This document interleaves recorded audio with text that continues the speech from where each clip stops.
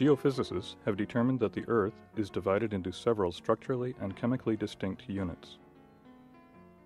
The continental and oceanic crusts outcrop on the surface.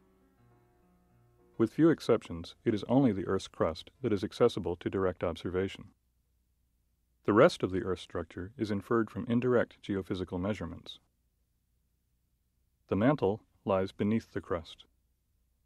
The upper mantle is largely composed of silicate minerals such as olivine and enstatite. The lower mantle is composed of more dense oxides such as magnesium silicon perovskite and magnesio-wüstite. The central core consists predominantly of metallic iron. The outer core is in a liquid state and is impenetrable by transverse seismic waves produced by earthquakes. The inner core is solid. One of the goals of geophysical research is to understand the deformation of the mantle and to model its evolution. This deformation is of particular importance for processes in the Earth's crust, such as earthquakes and mountain building.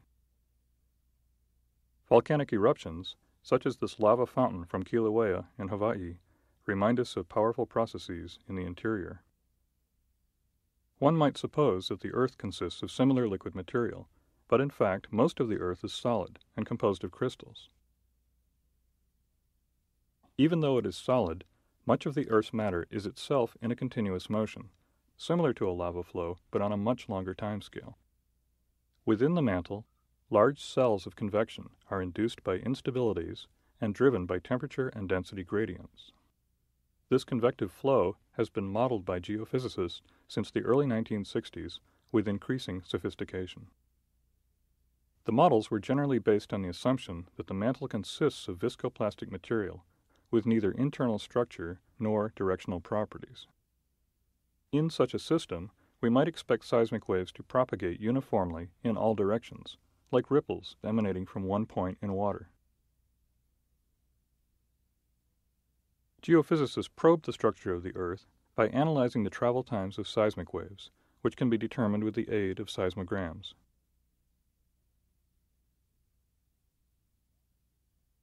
At the boundaries of crustal plates, formations known as ridges may exist. In the 1960s, it was observed that seismic waves travel over oceanic ridges with different velocities in different directions. Unlike water waves, seismic wavefronts do not emanate in circular rings. This phenomenon is called anisotropy. This unexpected observation required new theoretical explanations about the structure of the Earth's interior. Earthquake data show that waves parallel to the ridges travel about 5% slower than those perpendicular to the ridges. In this example, the ellipse represents a single wavefront at one instant in time. We can map seismic velocity as a function of azimuth and observe maximum wave velocity perpendicular to the ridge and minimum velocity parallel to the ridge. The red dots represent actual velocity data collected from seismic sensors.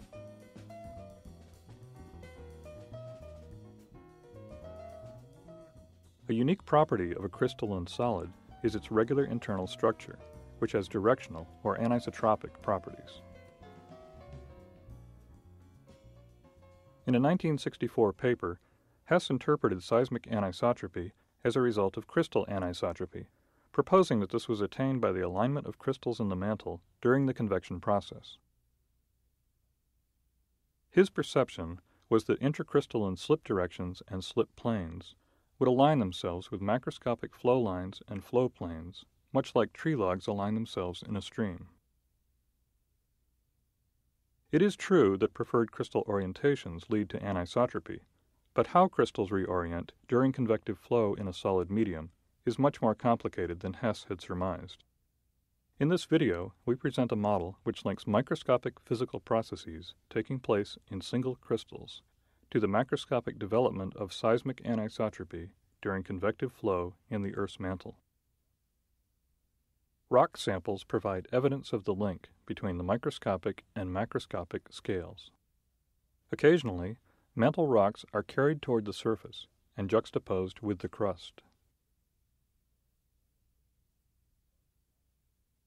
Large volumes of mantle material may penetrate the crust, yielding samples for geologists to study directly. On the Big Island of Hawaii, we find small fragments of mantle material entrained as inclusions in basaltic lavas. At the base of Mauna Loa, we can observe such olivine-rich inclusions. These rocks presumably originated deep inside the earth and appear light green in the dark basalt lava flow from a recent eruption of the Hualalai volcano.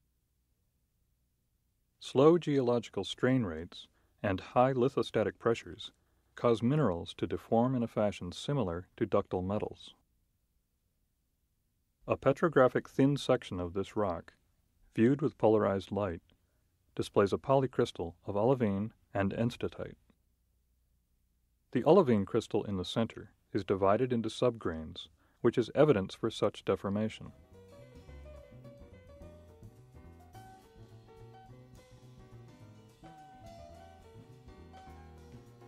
Now let's examine a single olivine crystal on which the crystallographic axes are defined. We know from laboratory experiments that the fastest wave speed is along the A-axis, or 100 direction, and the slowest speed is along the B-axis, or 010 direction. This difference in speed is about 25%. On a microscopic scale, olivine deforms by a process called slip. In olivine, the predominant slip plane is the 010 plane, while the predominant slip direction is 100. Slip consists of the movement of dislocations on slip planes in the lattice under the action of stress.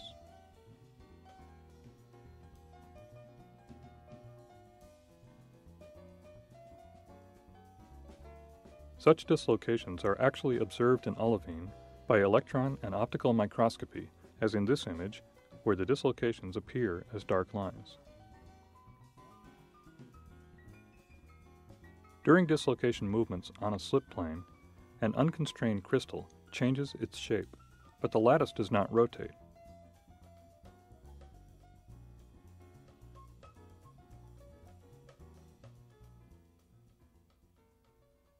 However, in a compression experiment, for example, the ends of the crystal must remain in contact with the platens. Because of this constraint, the slip plane normal rotates toward the compression direction. In polycrystals, similar constraints imposed by neighbors are responsible for rotations, which lead to the development of preferred orientations. The interplay of deforming single crystals within an aggregate of many grains defines the nature of these constraints. In general, there is a tendency to minimize any mismatch in grain shapes, which is called compatibility, and to minimize mismatches in stresses across grain boundaries, as required by equilibrium. Metallurgists have developed various theories of polycrystal plasticity that allow us to predict quantitatively the macroscopic flow pattern, the development of preferred orientation, and the anisotropy of properties for a given deformation path based on assumptions about microscopic processes. Ideal models simplify this difficult problem. Upper bound theories, such as Taylor, emphasize compatibility. All grains deform the same amount, assuring that grain boundaries remain intact. Lower bound theories, such as Sachs, emphasize equilibrium. Favorably oriented grains deform first, allowing grains to overlap and gaps to form. While such simple theories have shortcomings, they have been used successfully to model the deformation of rocks composed of halite, calcite, and olivine.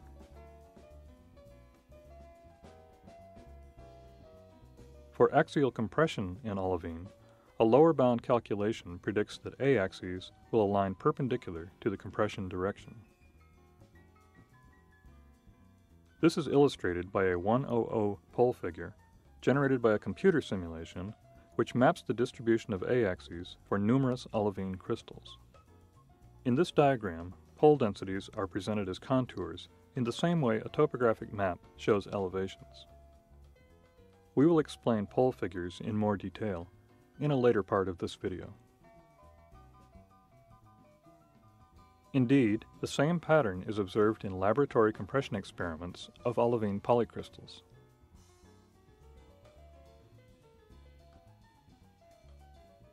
In simple shear simulations, the A-axes of olivine are inclined relative to the shear plane. With increasing deformation, the pattern of preferred orientation becomes stronger.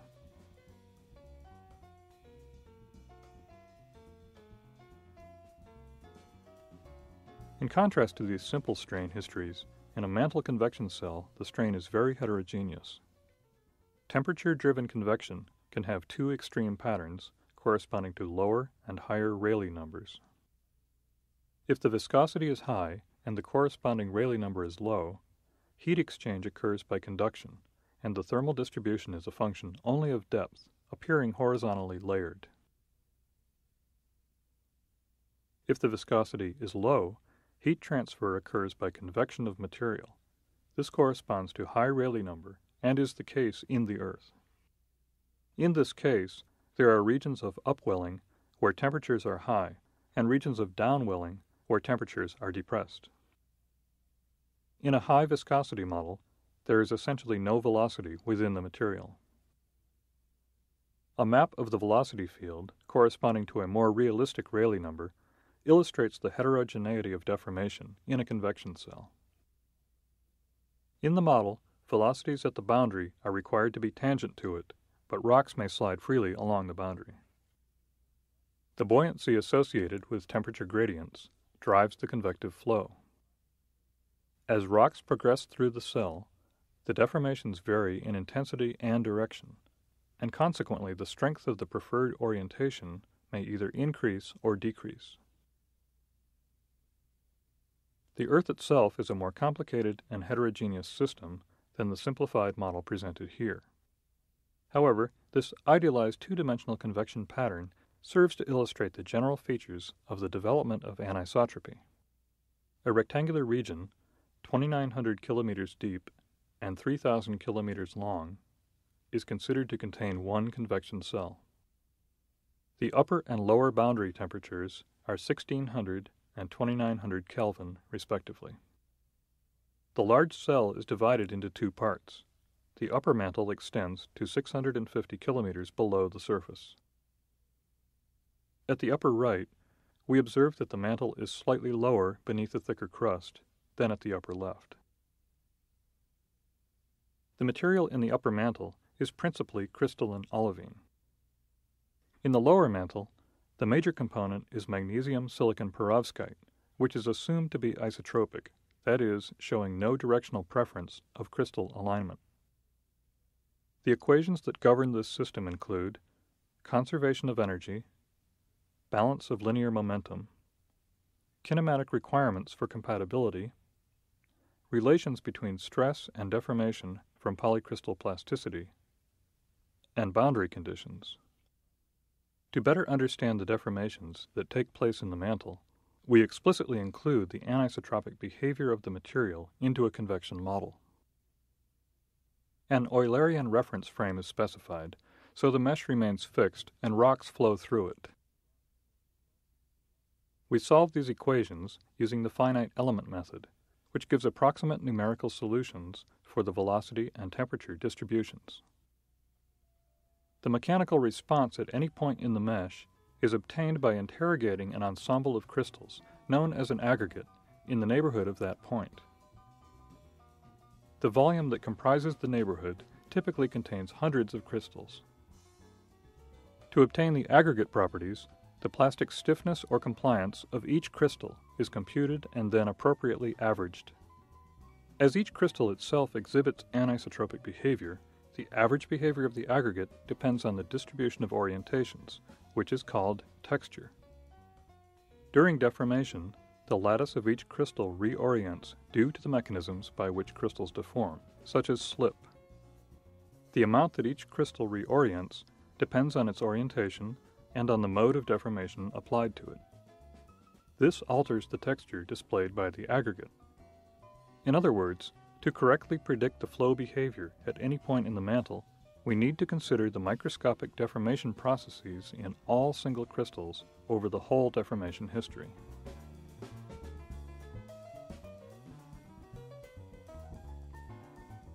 The orientation of the lattice is represented by its crystallographic axes in 3 dimensions. 3 angles, called Euler angles, define a crystal orientation. 2 of these angles specify the direction of the 001 axis. Then the 3rd angle defines the rotation of the 100 axis about the transformed 001 axis. We choose to track the 100 axes of the crystals and show the spin about this axis using a sailboat glyph. The 100 axis can be thought of as the mast of the boat, while the hull of the boat lies along the 010 axis. Due to crystal symmetry, the boat's hull points in both directions along its heading axis. Therefore, we map the magnitude of the spin about the 100 axis to a color scheme that indicates the same color for each end of the axis, regardless of its direction. We plot the 3-dimensional crystallographic axes for a single crystal inside a unit sphere. Do not confuse this microscopic orientation sphere with the geographic Earth sphere. This is simply a visual frame of reference to aid our understanding of axis rotations within a crystal. The colors of the axes allow your eye to follow the crystal as it rotates. The 100 axis is shown in blue, and the 001 axis is green. Since the crystalline structure is symmetric, we represent the 2 ends of the 100 axis with a pair of identical boats that appear on opposite sides of the sphere. To this representation of a microscopic crystal, we add a map of the macroscopic location of the rock sample as the rock moves along a particular streamline in a mantle convection cell. The convection cell is shown in the upper right. In this example, the rock remains in an intermediate layer not far from the convection cell walls. This path is discretized into 100 time increments, representing a total time of hundreds of millions of years. As the rock moves along the streamline, plastic deformation causes the lattice of each crystal within the rock to reorient. This is shown by the boats on the sphere moving, rotating, and changing color. Now we show orientations for 200 crystals in the rock sample. Because of symmetry, the projection onto one hemisphere is sufficient to fully describe the orientations.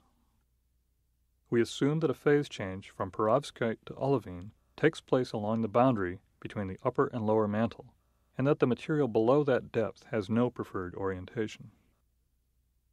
Therefore, the texture of the material can be assumed to be fairly uniform and random as the rock goes from the lower to upper mantle, as is shown for increment 1. During upwelling, a strong texture develops as a consequence of the shearing deformation. As the rock approaches the corner of the cell, it changes direction, the sense of shear reverses, and the texture weakens. Little change in texture occurs during horizontal spreading,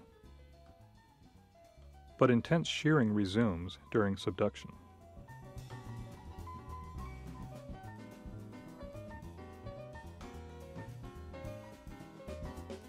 As we watch the process again, observe that most of the deformation occurs during the 2 changes of direction.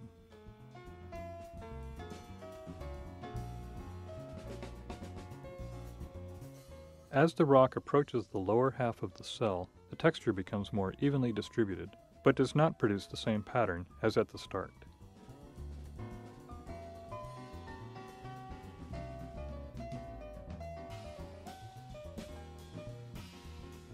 Traditionally, 3-dimensional crystal orientations have been plotted on 2-dimensional pole figures.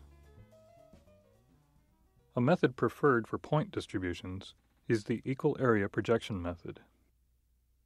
In equal area projection, each point on the unit hemisphere pivots on a circular arc to a plane tangent to the hemisphere. The radius of each circular arc is the distance from the pivot point to the original location of each point on the surface of the hemisphere. Here we highlight the projective arcs for the points which originated on the central parallel of the hemisphere.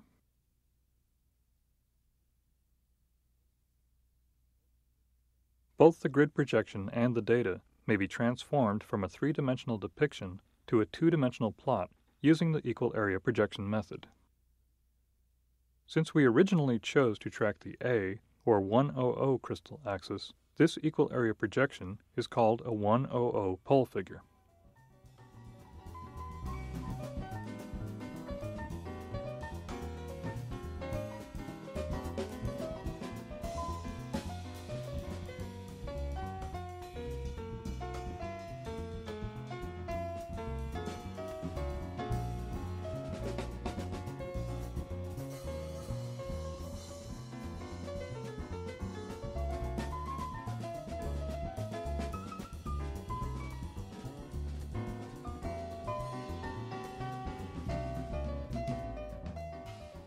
In our predictions, the pattern of preferred orientation observed along the chosen streamline is inclined to the flow coordinates due to the complex combination of deformation and rotation. In fact, our supercomputer simulations reveal strong gradients of textures within the cell from the streamlines along the walls to the core of the cell. A map of texture in the upper mantle can be constructed by displaying the 100 pole figure corresponding to the centroid of each finite element. We first show this map on a region that includes both the upper and the lower mantle zones drawn to scale. Then we zoom to the upper mantle alone. The vertical scale is exaggerated during this zoom to better utilize the video screen.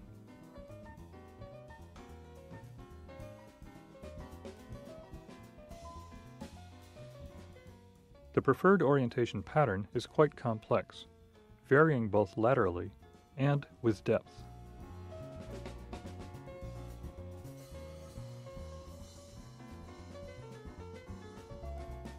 The origins of this pattern from the circulatory flow in the mantle are better visualized by tracing the evolution of texture along selected streamlines. The textures of three aggregates are shown for streamlines near the cell perimeter, midway between the perimeter and the core of the flow pattern, and near the center of the core.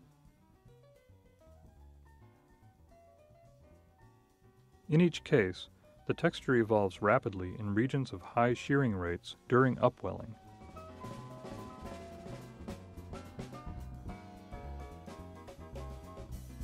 The textures then convect horizontally with little change.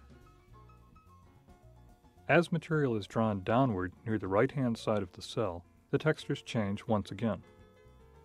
The features and intensity of the textures depend strongly on the position of the streamline within the cell.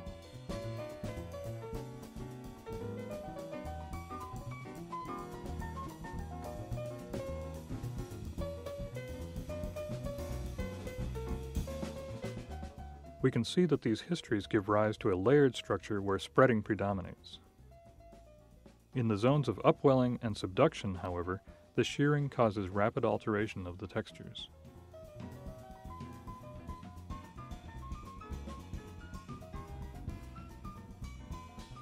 The orientation patterns produced during upwelling are asymmetric, contrary to Hess's intuitive assumption that they should align with flow lines.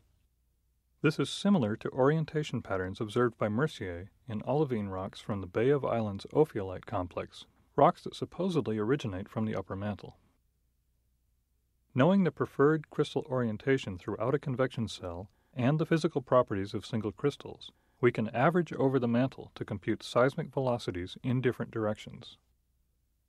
Such a calculation gives an azimuthal variation of seismic anisotropy of 6%, just about what is actually observed.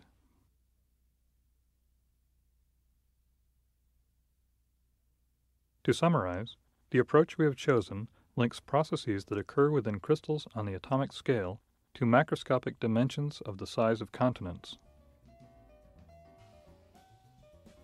Under stresses induced by convection, single crystals are deformed by slip. Slip induces crystal rotations. The net effect is expressed in the development of preferred orientation or texture in mantle rocks. On a large scale, these intracrystalline processes cause deformation of the crust, resulting in macroscopic faults like the San Andreas in California. Unlike a lava flow, which deforms like a viscous paste, the mantle is not a structureless medium. In fact, mantle material inherits the properties of its constituent crystals and displays internal structure and anisotropy. We've depicted an idealized upper mantle, but a similar technique could be used to model convection in a more realistic mantle with compositional heterogeneities and interactions with the crust. Similar methods could also be applied to model tectonic deformation during mountain building in the Earth's crust. Deformation modeling is entering a new state of refinement. By including the complexities of anisotropy and local structural heterogeneity, our model opens the door to a more accurate understanding of the complex behavior of our Earth.